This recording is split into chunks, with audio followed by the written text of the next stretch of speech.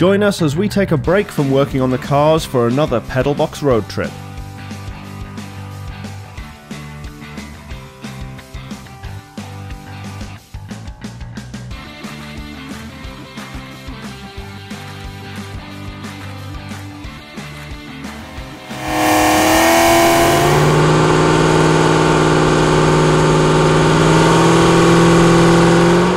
We went to Chester Cathedral for the last running day of Pete Waterman's Making Tracks 2 exhibition, featuring a 64-foot layout in 00 gauge of the West Coast Main Line.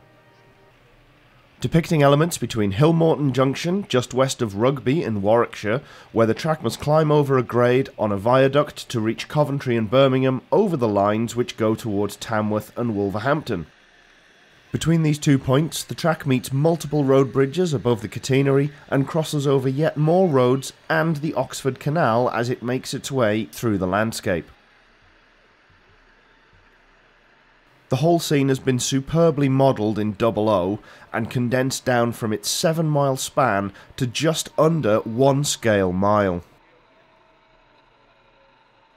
A layout of this size has a number of unique benefits over what most can fit in a home layout, most notably the length of trains which can be accommodated within the scene in their entirety.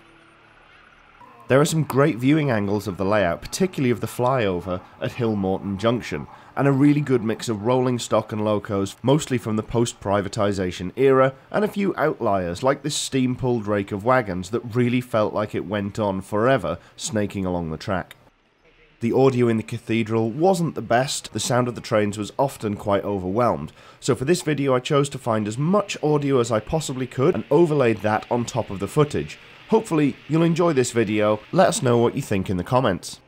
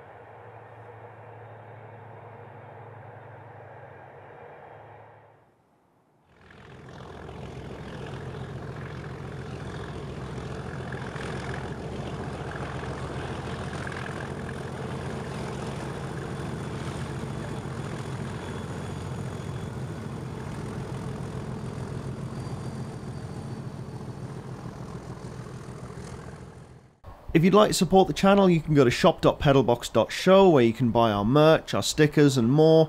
And if you'd like to support us directly, you can go to patreon.com/pedalboxshow, where you can support us from as little as $1 a month. Thanks very much for watching, and we'll see you on the next episode.